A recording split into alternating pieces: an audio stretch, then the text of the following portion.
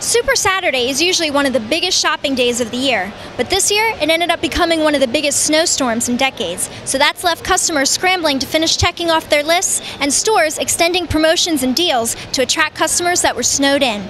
I'm Rachel Canelli, and that's the focus of this week's Buzz and Bucks. Historically, the last 10 days of Christmas have made up 40% of total holiday sales for November and December. Last week, the National Retail Federation said that customers had finished less than half of their holiday shopping. That's the lowest level since 2004. With time constraints and today's economy, it was just, I had to leave it up to last paycheck, last minute, last timing. So it's just the way it panned out this year. Usually wait till the last minute. How come? Just because I'm a procrastinator.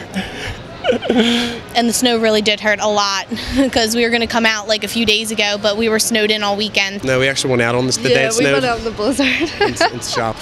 Actually, I had plans to go and finish up Christmas shopping the day of the storm, and I've just been caved in. So that Saturday and Sunday were just completely unavailable to go anywhere. It slowed it down, but I don't think it stopped. You cannot beat or tell somebody to not buy something for Christmas. I think it's in their heart and something that we do.